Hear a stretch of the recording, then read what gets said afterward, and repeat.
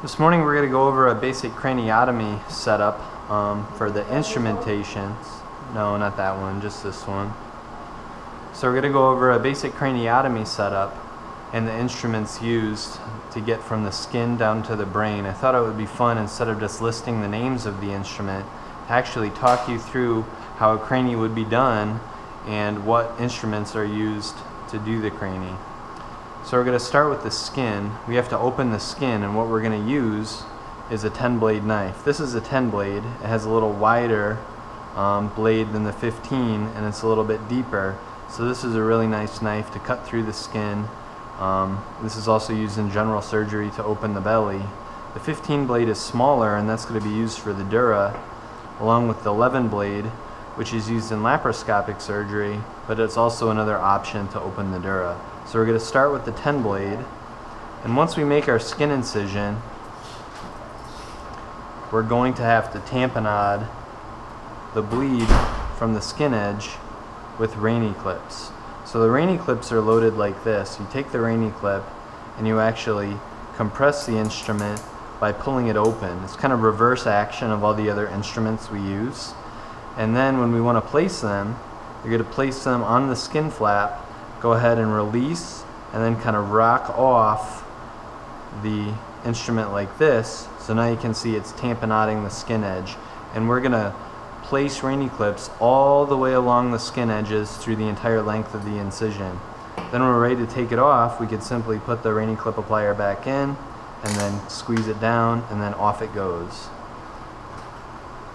Then what we can do is we're going to use our Bovie, and this is a Bovie here, and this is hooked up to electric cautery. The blue button is coagulation, so it's just going to burn and coagulate all the blood vessels, and the yellow button is cut, so that's going to cut through the tissues a lot easier than the coagulation button. So when we're just Bovieing bleeders, we're going to use the blue button, but when we're going to cut deeper into the scalp, we're going to use the yellow button. So this is going to be the Bovie that you see in most of the cases. The tip's a little bit different. This is an insulated tip, and it's a little smaller. We call this one an insulated tip or an ENT tip. Lots of people have different names for this, but this is the one we're going to use in neuro for the most of the time, because the normal tip gives us this entire length of active tip, so it's very easy to hit the sides or hit something we don't intend to. So we want to make sure that our tip is just that far exposed, and because it's coated, it's not going to stick like some of the other tips too. So this is a good one to use. So I'll put that back. Then we're going to want to scrape away the galea or the aponeurosa of the skull, and these are called elevators. And at this point you're going to push on the tissue, separate the muscle layers, separate the connective tissue, so you're all the way down to the skull. I do not have a drill, but this would be the point where we're getting ready to do the drill. And you could use the drill and make your burr holes, but once we make the burr holes, we would still want to scrape some bone away potentially, and we'd use a curette. This is called a curette, and this would scrape in the burr hole if we want to make sure that we're all the way down. And then sometimes you want to widen the burr holes, and you'll use something like this called a kerrison, and a kerrison rongeur will let you go down into the burr hole and just bite bone away very easily, so you can expose and make the hole larger if you needed to, or if you need to do more decompression in a spine case or in a crani, you can use this to remove bone. A larger version is going to be this guy. This is a rongeur as well. They have different names, but I'm not going to go into them. And it's held like this, and you go ahead and bite bone, so you can grab the bone like this and pull it away and bite it. And there's a number of sizes and angles that let you accomplish that. Then you're going to turn your flap. So there's another drill bit component that will change, and then we can actually turn the flap, and then we have to negotiate that flap off the dura, and we use this instrument right here. This is called a Penfield 3, and it has a nice edge to it, so we can get under the bone flap, separate it from the dura, and this is what we're going to use to turn the flap to get the actual bone off the skull that we cut. There are 4 different Penfield instruments. This is called a P1, P2, P3, and P4 respectively. The P1, the cup portion of it, is very similar to the curette, and you can curette out burr holes. You can kind of use this to protect drills in some situations, and you can use the back side of the P1 kind of as a tamp, so you can put some hemostatic agent on the brain or in some bleeding area. You can press down on it, but you can also do that with the 2. Here's the back part of the 2, which is the true tamp, which you can put wax on, and then you can actually wax some bleeding bone. We like to use the freer for that. Oftentimes we'll put wax on the end of a freer, and we'll put wax on the bone and tamp it in with a freer. The 3, like I said, has a nice curve to it, so you can use it to remove the bone flap. The 4 is a lot smaller, and it's really used for dissection, so you can tease fine structures away from themselves with the P4. These guys here are other versions of elevators, and you can use this similarly to the P3 and kind of peel the bone off the dura. These guys are also used, the Woodson is kind of longer, so we use it more in spine, but the dental has a little tamp, so you could put wax on the end of the dental and then kind of tamponade some bleeds in the bone.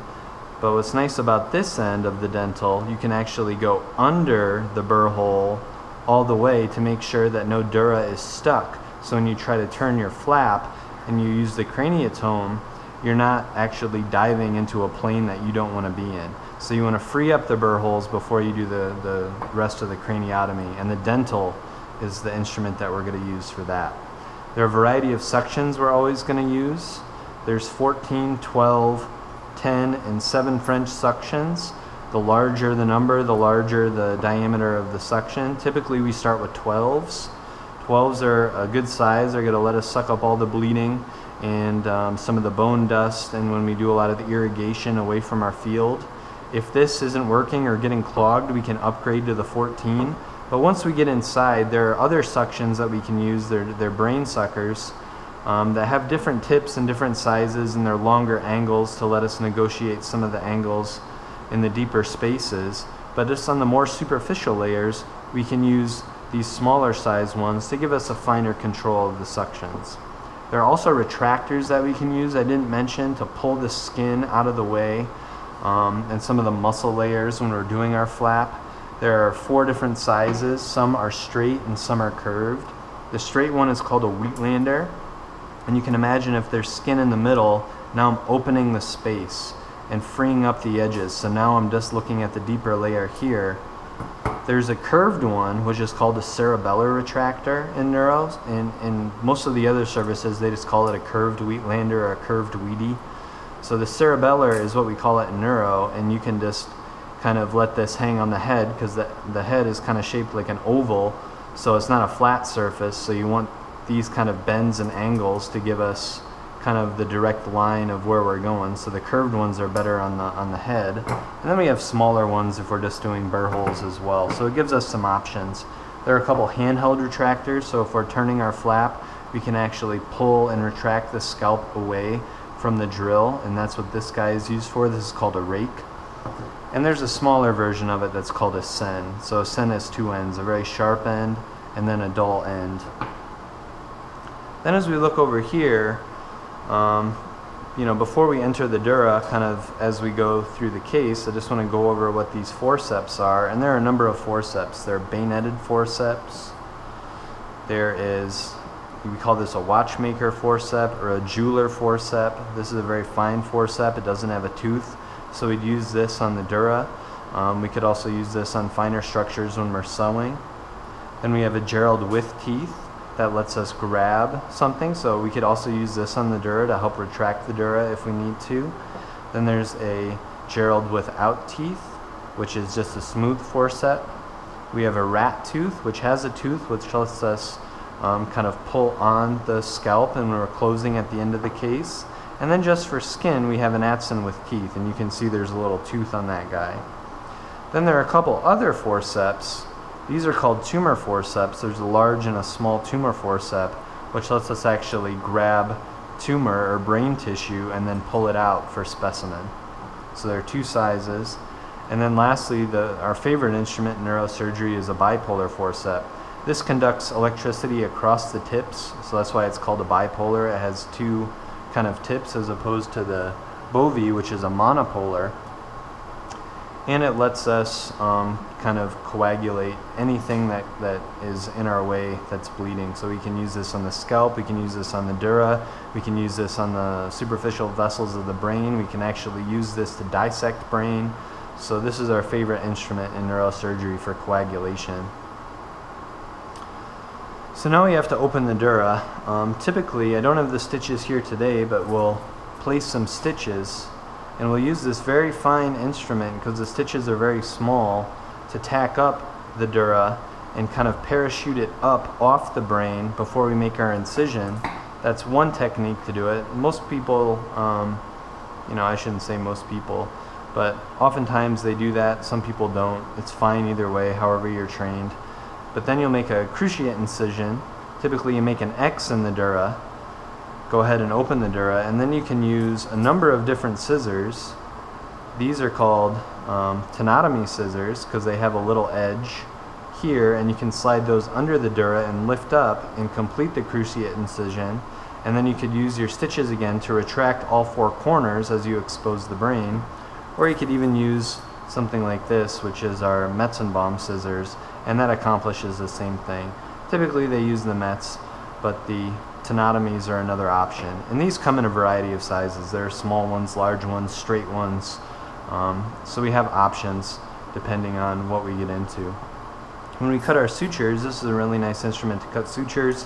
It's the straight Mayo. It's a nice, broad, strong instrument, so it'll cut the sutures for us in a nice way.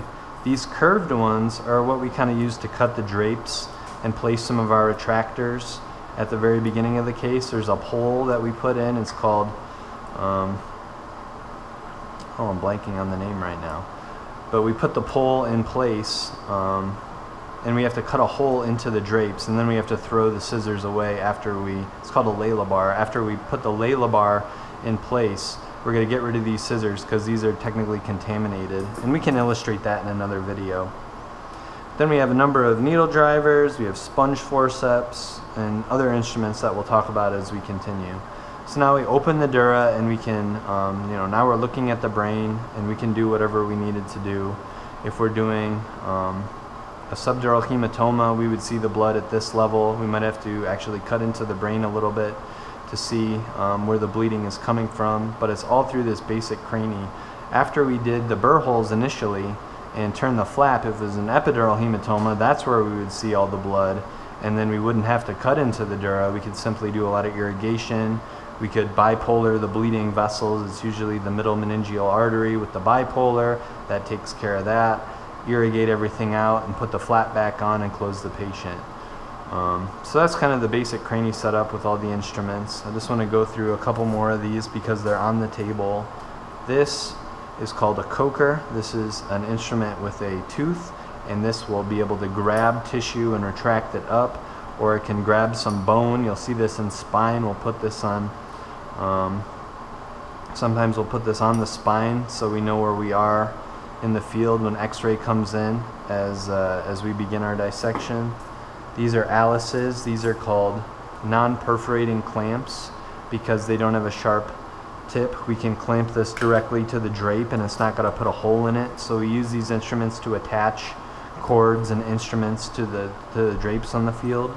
This is called a hemostat, and this is a really nice instrument for holding retractors.